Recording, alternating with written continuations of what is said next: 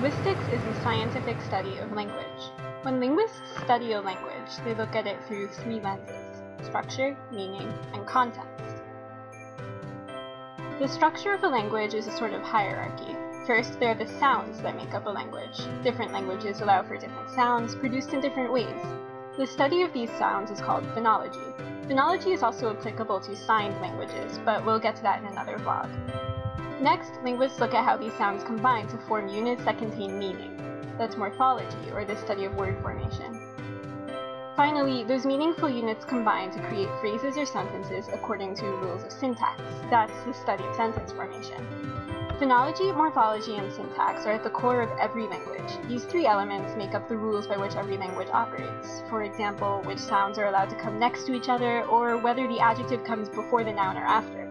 Collectively, these three areas comprise the grammar of a language. The study of meaning is called semantics. There are two main branches of semantics: lexical, or the meaning of words, and phrasal, or the meaning of combinations of words.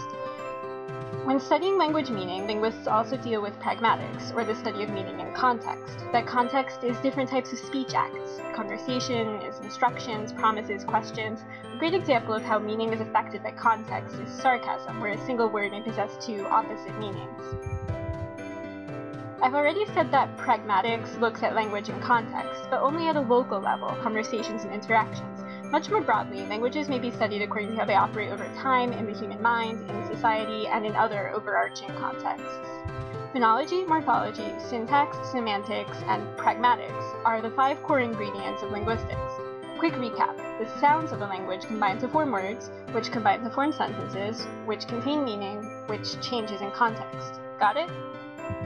It's important to remember that linguistics is a hard science, as much so as physics or genetics or chemistry. A common misconception is that linguists simply learn to speak other languages, but in fact they do much, much more.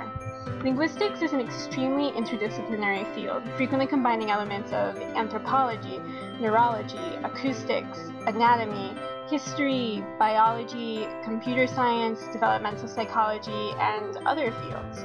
Guided by these areas, as well as the studies of phonology, morphology, syntax, semantics, and pragmatics, linguists systematically explore how and why languages work the way they do.